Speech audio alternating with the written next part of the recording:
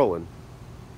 I'm Chris Turner with Turner's Underseal, and we're getting ready to install one of our systems in the crawl space to make it healthy and dry. And what is it that makes a crawl space healthy and dry? Well, there's some things that are done that don't work very good at all, and there's other things that really work. We believe this system is ideal in all the coastal areas, or really anywhere, for keeping the crawl space dry year-round. As you notice, there is ductwork that goes off of a dehumidification system that we have, so it dehumidifies on both sides of the crawl space.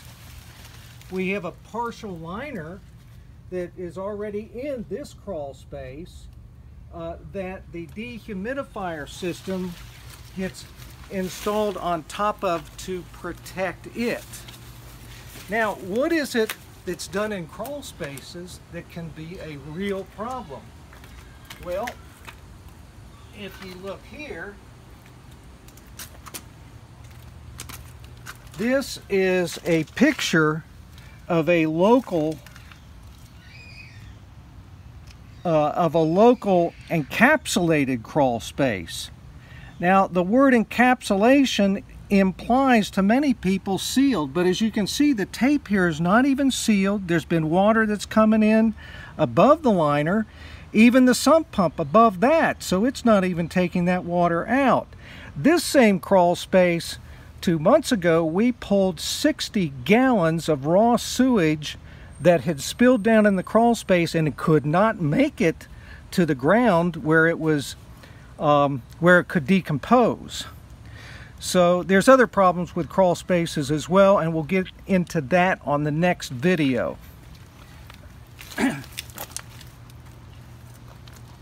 We believe the final solution to the crawl space problems is this dehumidification system. This is one that's already been permanently installed, and it has a special microbial filter, so all the air is filtered that comes through the unit. It blows clean air at the diffuser at the front of the unit, and also 25 feet away on the other side of the crawl space.